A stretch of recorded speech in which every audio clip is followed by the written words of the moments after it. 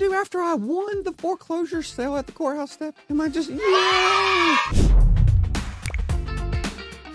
Well, first of all, you didn't win if it's just the very first day. Remember, there's a 10-day upset bid period. If you don't know about that, watch this other video right here, and we talk about the 10-day upset bid period. So you are sitting there winning the property. You've got 30 to 45 days to close on it, and you talk to your attorney, the one that did all that nice title work for you, and they are going to close the property. And once you close it, then what do you have? You get the keys? Actually, no. You're not going to get any keys to the property because the bank doesn't have keys. Also, if there's anything or anyone inside of that property, it's your responsibility to get rid of it. A lot of times, banks will actually do what's called cash for keys. They will offer money to people to leave their property in broom-swept condition. Meaning, please don't mess up our crap. I don't want to have to pay somebody else to come in here. I'll give you $500. It's easier for me to do that than file the eviction process.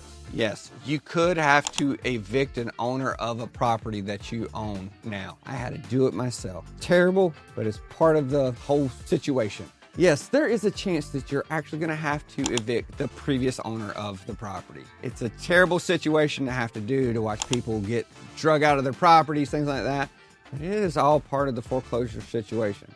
It's actually happened to me after I tried to do the cash for keys, and the lady decided she wanted to take my cash for keys money, and then she didn't want to actually go through with the deal. How to do the foreclosure process. Sucks, but it's part of the whole real estate industry. So after all this is going on, you've closed on the property. In some states, they have what's called a right of redemption. Well, this is where North Carolina actually got something right. We don't have a right of redemption state, meaning the previous owner cannot come back in and pay off all this stuff and kick you back out of the property. Some states actually have the right of redemption period that you pretty much can't do anything for a little bit until that seller says, nope, I give up. I'm not going to try to get my property back. We don't have that here in North Carolina. So as soon as you close on the property with your attorney and everybody's out of it, you can start doing whatever you want to with it. You can turn the power on and whatnot. Remember, you're not going to be able to do any kind of work on the property within that 30 to 45 day window where it's after the upset bid period's over and you got to do your closing. No, you can't do anything right there. You don't own the property yet. So don't be thinking that you're going to go start snooping in there and start taking your stuff out and paint and things like that. See, a lot of people do that, and then it comes back and they didn't actually get to even close on the property and they've done all this work. Big tip, don't start remodeling until you actually have closed on your property, no matter if it's a foreclosure or a regular sale. So if you got any more questions on how the foreclosure process works, please feel free to reach out to me. I've bought a tremendous amount. That's actually how I got started in real estate, was buying properties at the courthouse step. It's a lot of fun, it's a lot of risk, and you got to be able to take a gamble and make sure that it's worth your gamble whenever you do. Let me know if you got any questions. Be glad to help you out.